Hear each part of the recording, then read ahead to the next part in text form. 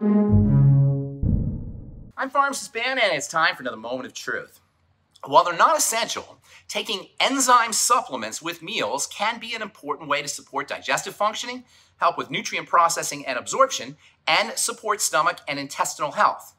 Although there are various types of enzymes available in supplemental form, all of which can be helpful, including lipases for dissolving fats and amylases for dissolving carbs, the main ones are the proteases, which dissolve proteins. Because of the relationship between incompletely broken down proteins and autoimmunity, they can be especially helpful for patients who are dealing with psoriasis, rheumatoid arthritis, scleroderma, Hashimoto's thyroid, and other autoimmune diseases.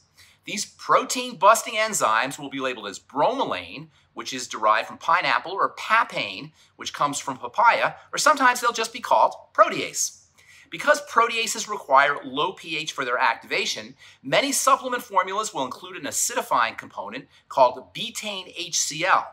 The neat thing about this substance is, in addition to the acidifying HCl molecule, it contains betaine, which provides beneficial health-promoting properties all by itself.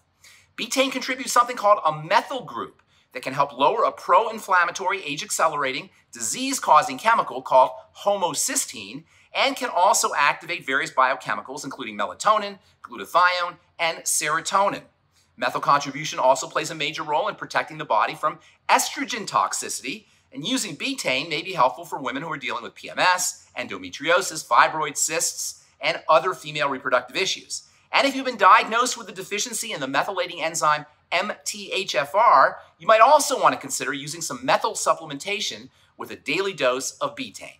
That's today's moment of truth. Have a beautiful day. We'll talk to y'all later. Bye for now.